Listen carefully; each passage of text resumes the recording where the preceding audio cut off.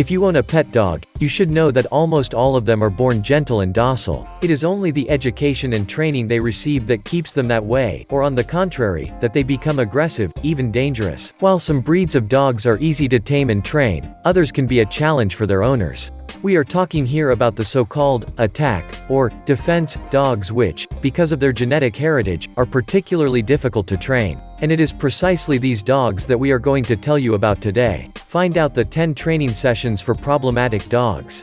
Beware. They might bite. And if you like this video, don't forget to give us a like, subscribe to the channel, and activate the bell to receive all notifications. You've probably seen it in several crime shows. I'm talking about the Malinois, the working dog par excellence. His devoted, lively, and protective character makes him an exceptional dog. In addition to being extremely cunning, faithful, and particularly loving of his master, there is nothing that can make him happier than intense training and obedience sessions. Moreover, one of his greatest joys is to satisfy his master, by accomplishing various tasks and tricks. So, you won't find better as a faithful companion. However, he must as well find in you the ideal person, who will know how to encourage him and quench his insatiable thirst for challenge. He needs to be outside, to exercise, to have space around him, and above all, he needs you to share his sporting activities. In short, he simply needs you. This dog has amazing learning abilities, which makes its education very easy. But beware, the word easy doesn't mean you have to release the brakes. The Malinois also needs a firm and constant education, because he remains above all an extremely dominant dog.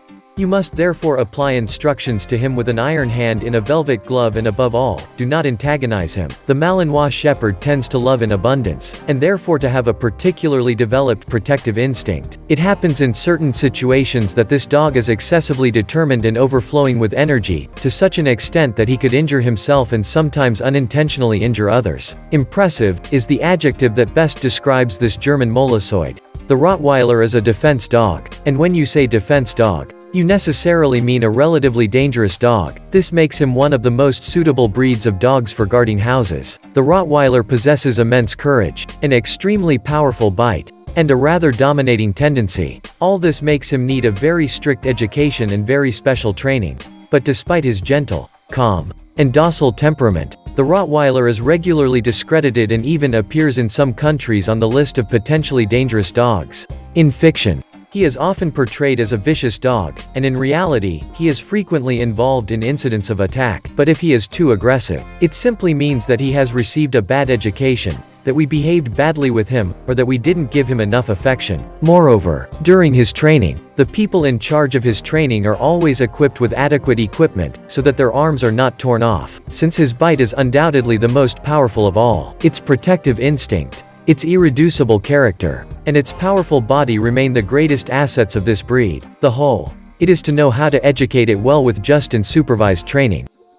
Here is now a breed of dogs that was featured in several great movies, such as Angel Dog, A Dog Year, or Duke. The Border Collie is by far the most elegant and beautiful of all defense dogs. Endowed with unparalleled intelligence, this breed's first vocation is to watch over the herds. Strangely enough, this breed of dogs feels an obsessive need to gather herds and keep them with its master. Hence its overdeveloped protective instinct and overflowing energy. Accomplice with his master, the Border Collie is docile, sociable, and rather easy to educate. This is why he is almost always at the top of the obedience and agility contests. For his training, he needs space to exercise and practice activities similar to his vocation as a shepherd. Frisbee sessions, canicross, games, agility and obedience classes, etc.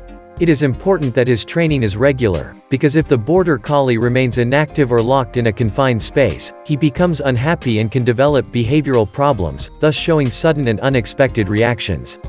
Therefore, his master must devote a lot of attention to him, and give him tasks to accomplish all the time. The Canary Mastiff is native to the islands of Tenerife and Gran Canaria in Spain. It is therefore very hot-blooded. Fighting dogs, hunting, guarding, or shepherding, the Dogo Canario is very versatile.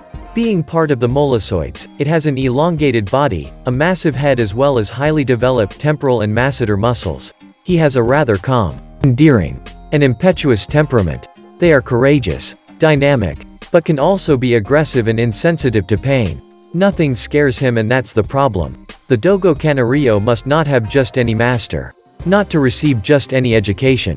It must be socialized at a very young age and nothing must stimulate its innate aggressiveness.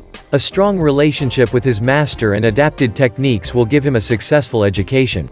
As for his training, it must take the form of regular sports activities including running and attack training, because he remains above all a fighting dog.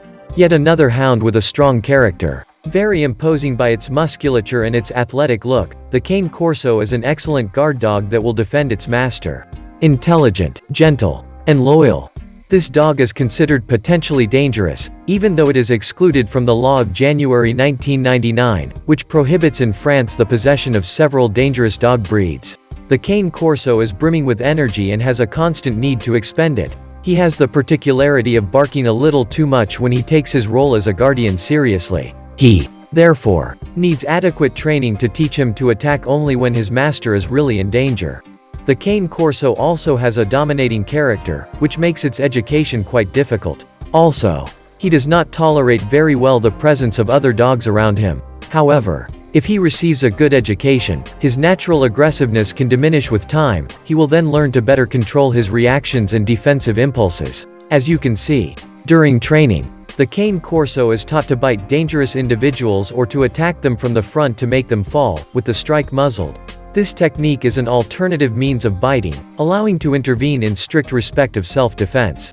It teaches the dog to defend itself by using impact with the help of a well-studied reinforced muzzle to protect the animal during training. Here is the most British of the mutts. The Bandog was formerly called in England, Bandé, which means chain. As you may have guessed, this is because its masters must absolutely keep it always tied up, or only released in the evening. A guard dog par excellence. The Bandog possesses an extraordinary intelligence, and benefits from a highly developed musculature, as well as incredible agility despite a weight of almost 70 kilograms. You must surely have noticed it by the sight of his huge and impressive jaw. Because of this, he is one of the forbidden dogs in many countries. But for those who allow it, the Bandog must imperatively receive the most draconian education, as well as intensive training. This will allow him to spend his excess energy wisely and specially to perfect his attacking qualities, as you can see in the following pictures. Dangerous, bloodthirsty, or aggressive. This is how the Argentinian Dogo is described. But did you know that beyond this not very rewarding reputation, there is a most exceptional dog?